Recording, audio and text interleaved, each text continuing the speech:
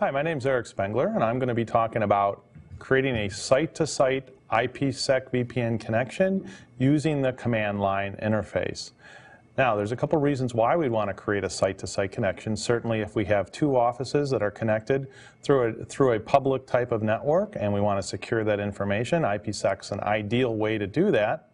And the commands required to create the site-to-site connection are fairly trivial. So what we're going to go ahead now is look at the commands, and we're going to put the commands in our environment and take a look at some of the verifications so we can see what we've done and that packets are actually being encrypted. Now, in order to create this type of connection, we have some basic tasks that have to be performed. Number one, we have to identify an item called a policy, and the policy is tied to our Phase 1 SA for IPsec. That establishes our trust relationship.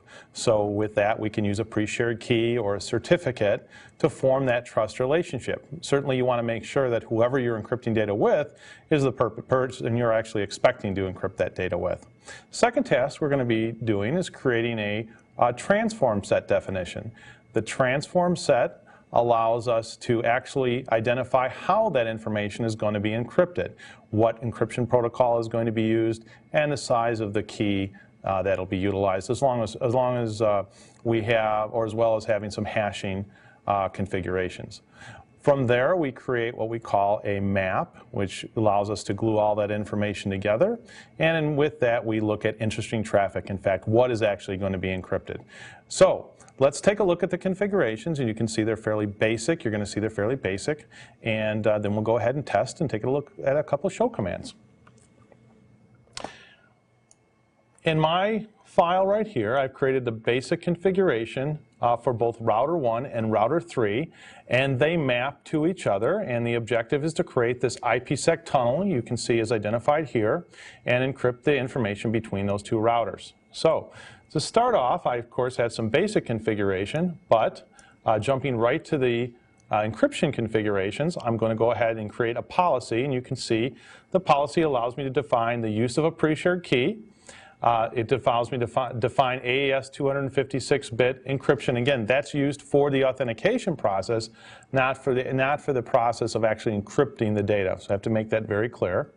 And then other things such as group 5 Diffie-Hellman and a key lifetime of 3600. Now we have to make sure, certainly, that whatever we have here, we mirror on the other side. And as I scroll down and look at router 3, you can see I have the same configuration on router 3. The next item that needs to be configured is something called the key. Now, the reason I have to configure a key is because the use of the authentication pre-share command has been issued, and therefore, following that, I have to issue the key.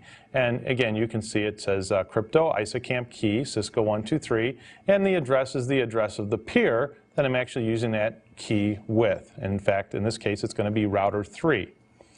Now, the next item I have to do, one, of course, important item you have to remember, of course, is the key has to be entered the same on both sides. And you can see I'm referencing back on router 3 the interface or the peer that key is going to be used on a router 3. If the keys don't match, of course, you'll never be able to create that Phase 1 association.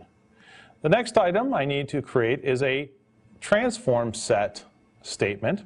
Transform set statement allows me to identify how the traffic is actually going to be encrypted. In this case, I'm going to use encapsulating security payload, which means I'm going to encrypt the complete data packet. I'm going to be using AES 256-bit encryption, and I'm going to be using the SHA HMAC hashing algorithms. The next step is to tie it all together. Now, to tie it all together, I create what they refer to as a map. So I created a map called CMap, and here I identify some basic things such as my peer. You can see my peer is tied back to the use of my key, which is tied back to my authentication pre-share. I identify the transform to be used, and as you can see, my transform 50 is matched.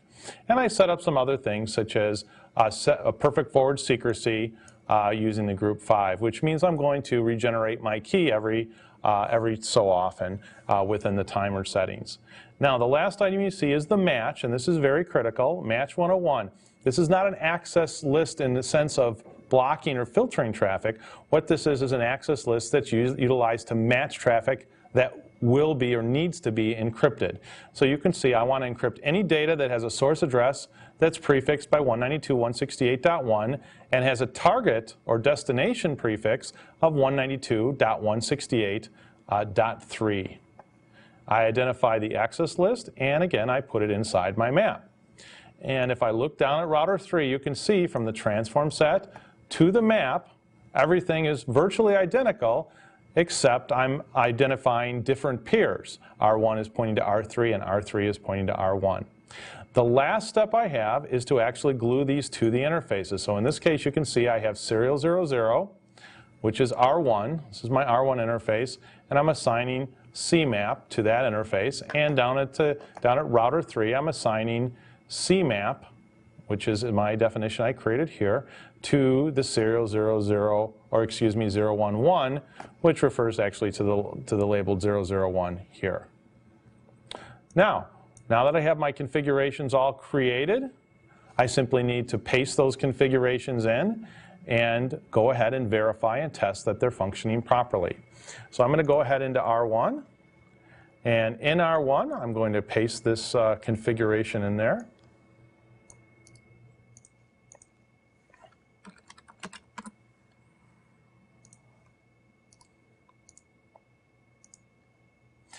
And then I'm going to go into R3, and I'm going to paste R3's configuration in.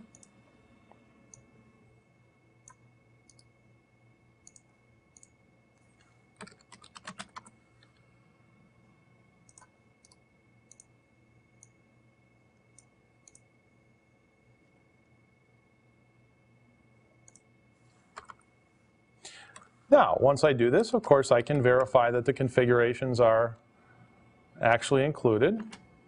Now you'll see the PKI certificate information, but that doesn't relate to what we're doing. That actually relates to the configuration for the SDM when I activated the HTTP security services. So there's my configuration. Now, once that's in there, of course, I simply need to look and see if my packets are being encrypted and verified. What I do is I use a command called show crypto, and this command is very extensive as far as the number of items you can control the crypto configurations and monitoring. But we're going to focus specifically on the ISACamp SA, the ISACamp SA. There we go. And you can see that I have no security association created at this point. Now, there's no security association, likely because I haven't generated any traffic yet. But I cannot encrypt packets until that association exists. And that's what my policy is designed to do, is to establish that association. Now, of course, once the association is created, I can monitor the encrypted traffic by looking at the show crypto IPsec SA. And you can see that no packets have been encrypted at this point. So let's see if we can generate some traffic and then take a look at our traffic to determine whether or not our cryptographic configurations are working properly. So I'm going to simply go to a command line and ping the other host on the other side.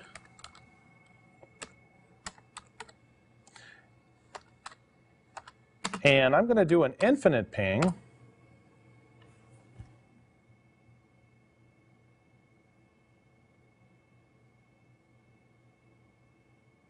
And the infinite ping will allow me to verify my security associations, and I will be sending continuous packets, so I'll be able to verify that the packet count for encryption is increasing. So again, I am actually sending packets from PCC to PCA, and if all is working correctly, I should have a ISACamp SA created, and I should be encrypting packets. So let's take a look at that. There is my ISACamp SA, and it is in fact active, which means I have a peer-to-peer IPsec session. And now I'm going to take a look at my IPsec essay. And in fact, it says I have 41 packets. As you can see, 41 packets encrypted. Now, because I have a continuous ping running, if I do it again, I should see more than 41. And in fact, now I see 52 packets being encrypted.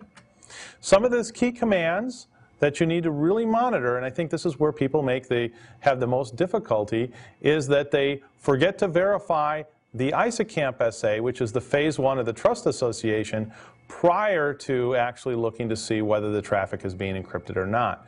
If you just go right to the IPsec essay without verifying the ISACAMP essay, then there's no likelihood that you'll really understand that the connection or the peer relationship has been established.